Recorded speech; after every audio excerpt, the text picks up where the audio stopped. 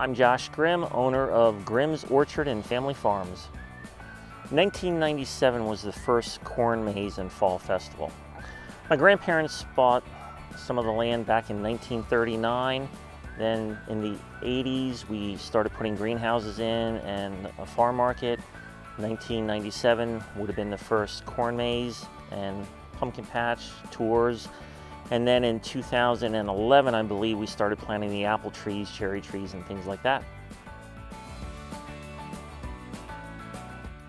In the fall, we offer pumpkin picking, apple picking, all the activities like a corn maze, hay rides, bounce pillows, a lot of different foods, apple fries, there's fudge covered, caramel coated apples, Honeycrisp apples, and apple picking.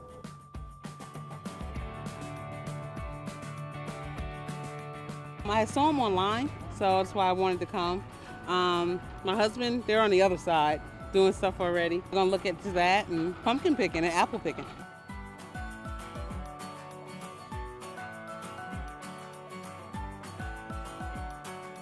The reason we started the orchard back in 2011, we just felt it was a nice addition to the fall festival. And then of course that led into apple cider slushies, the apple pies, and all that kind of as far as food items. And then we also do hard cider, and next year we'll have different flavored apple wines from our apples.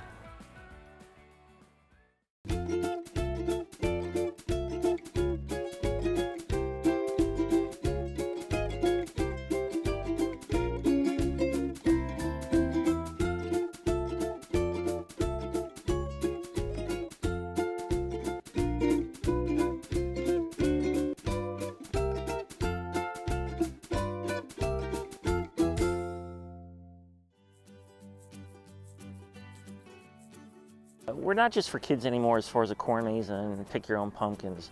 We have the hay rides, apple cannons, there's paintball, like I mentioned before, the foods for the parents, hard cider, pulled pork, french fries.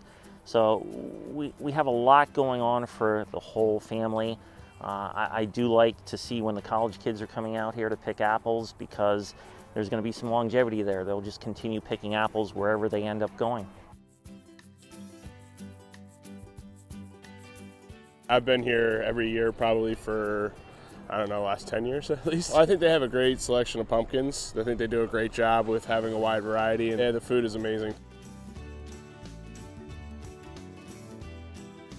So the apple cannon, we sell you some apples, you put them into a cannon, and it sits about 5-6 feet tall, and it's about 6 feet long, and there's 100 pounds of pressure that builds up into the cylinder, and then you release the trigger or hit the trigger, the apple is propelled towards the targets.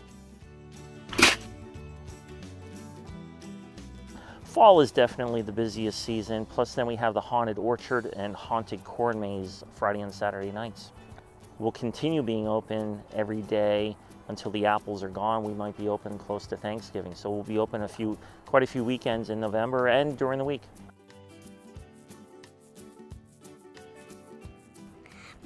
Probably the pumpkins is my favorite part. Isabella and I are just picking the perfect pumpkin. Seeing the families taking the apples home, and sometimes we'll post contests on Facebook, and it's amazing. They get together to make applesauce, apple pies, and how they enjoy everything that we produce. But we are looking into doing more festivals as the seasons go along. We love green.